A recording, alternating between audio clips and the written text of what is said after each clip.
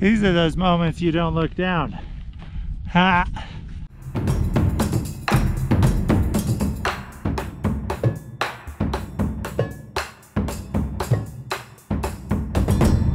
Well, we just got into a little place called Aspen.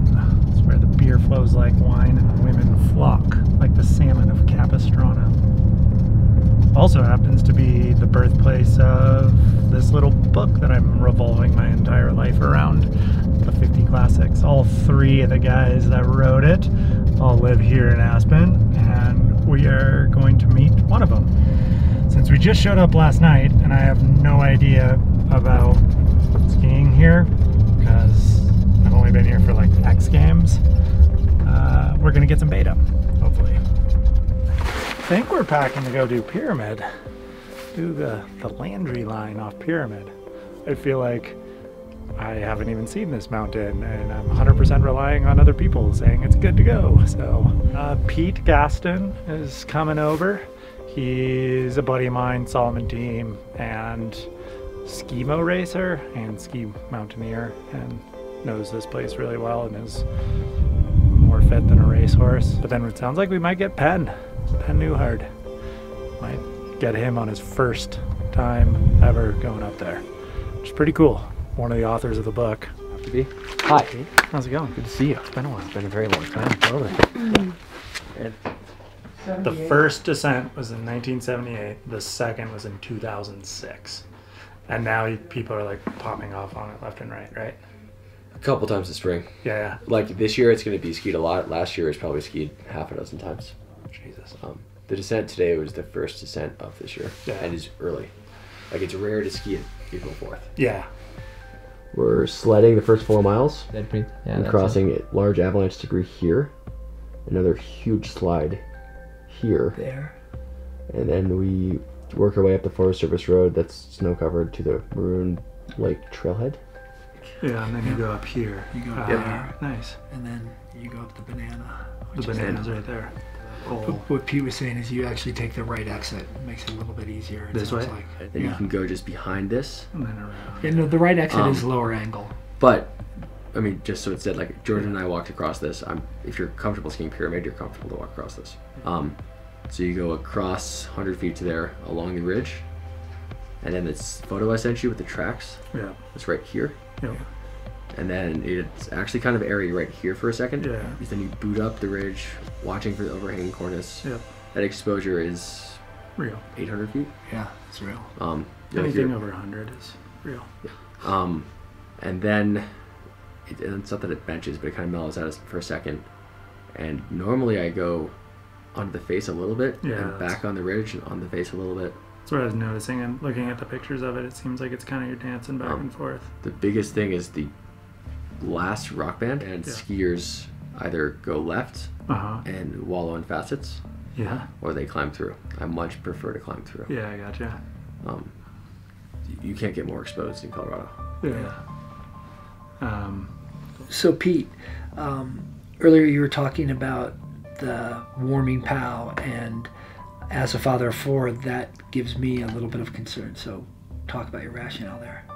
Well, I think since this was skied yesterday or today, I think a lot of that snow has been sloughed off for us. So it's not a primary concern, which is a good thing from a safety perspective as long as everyone skis conservatively. Yeah. I think it's a great time to go ski the Landry Line. Yeah. Go ski. So we're driving up Maroon Creek Road and headed up to Pyramid Peak to ski the Landry Line, hopefully. Sounds like conditions are good.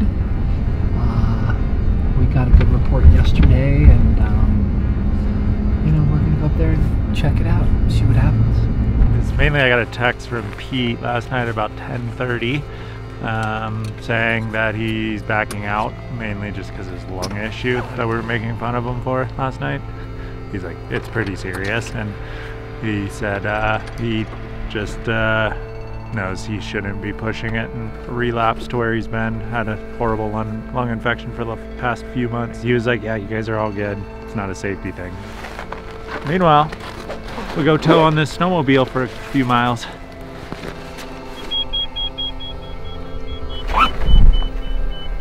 You got me? Yep, gotcha. Let's go ski. Let's go ski.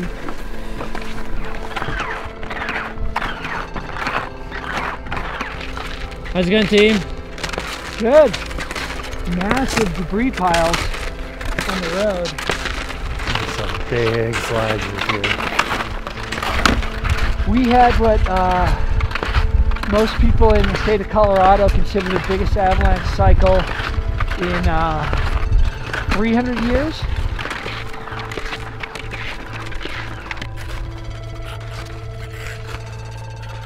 There's hints of light.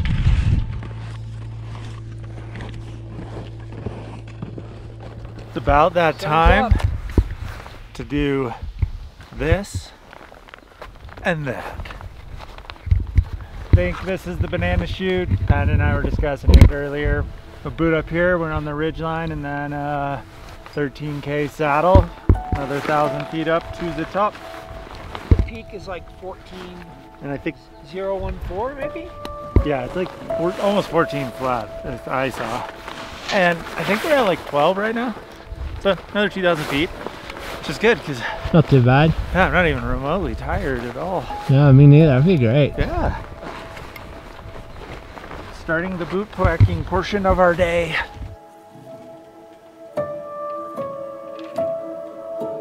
I think the cloud cover's doing us favors. I mean, timing and warmth is the #1 issue on this line. And we're doing well on time, but the clouds might help us out as far as the sketch factor of warming up, but keep moving.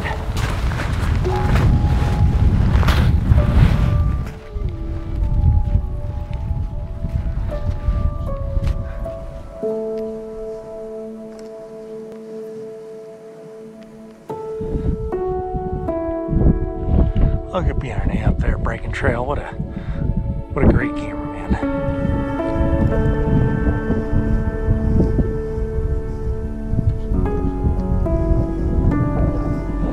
There she is.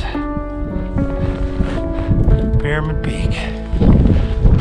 Nice to finally actually see this line in person.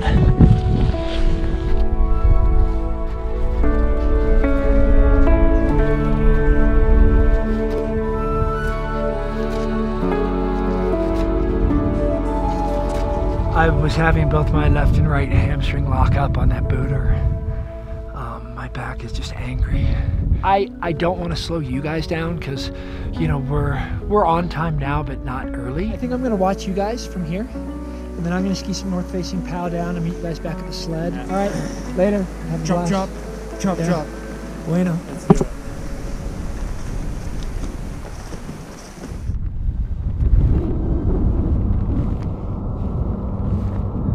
I think we have good climbing conditions and good skiing conditions, which may be a first for the season. We got about 300 more feet to the top, so keep moving.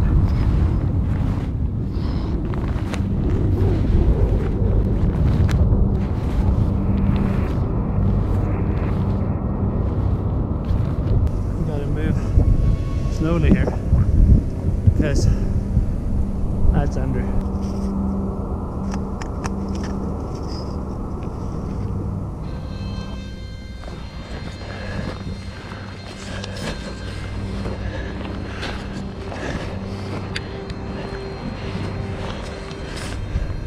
That's pretty steep, man. That is pretty steep.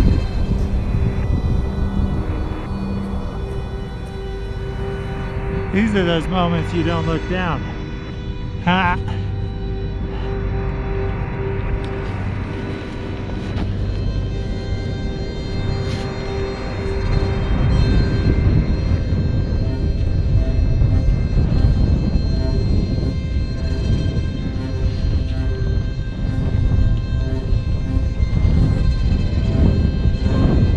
That's pretty awesome. Yeah.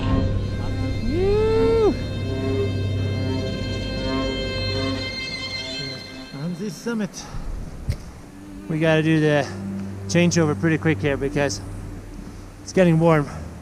So we better get down this thing. What happened? Well, my boot's broken. This part fell out. So this is gonna be interesting. I'm gonna just heli strap my boot shut as tight as I freaking can. Broken boot, weird, little bit of punchy snow, little faceted, oh god, sticky.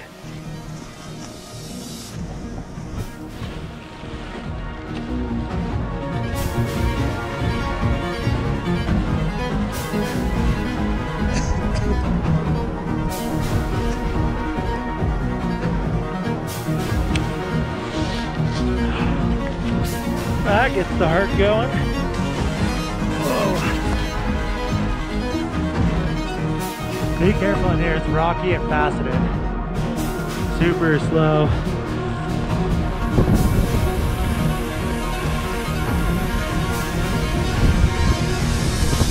Whoa, huge moat. I don't like this backwards doing this, just because it's like, you're gonna fall in that way.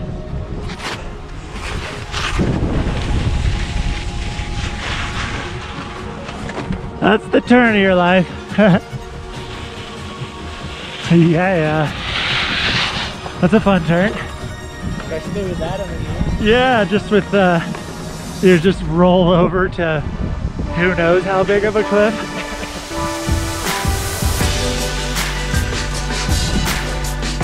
Woo! That's like some legit pow.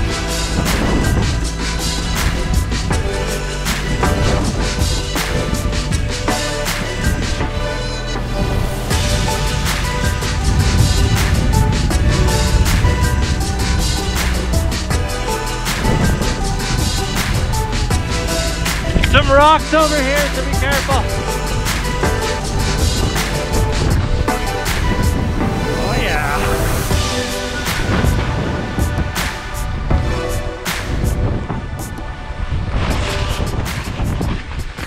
Oh yeah, that's definitely not good. Well, there's our exit chute. We should move out of here quickly. It's getting hot. Yeah, no, it is getting hot. And regardless, like, we're in the freaking gun barrel, and even if I think the gun isn't loaded, I don't like sitting at the end of a gun barrel. No, of course. So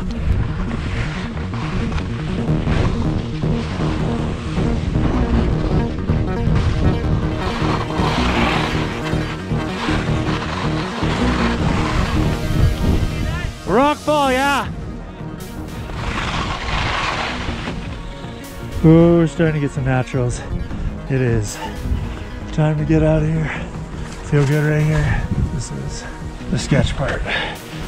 We're a little behind schedule. When we get out there, we're good. It's time to go, for sure.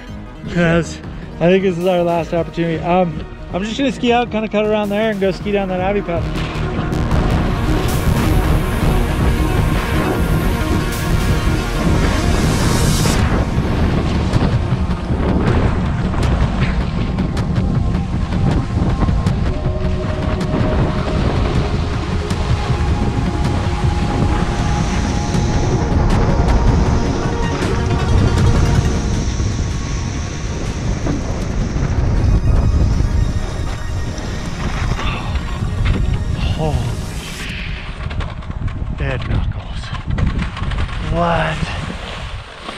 Wow!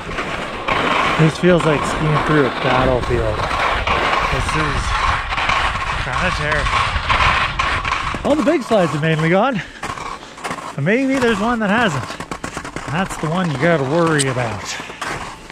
Hey Bjarne, guess what? What? I'm tree skiing. Yeah!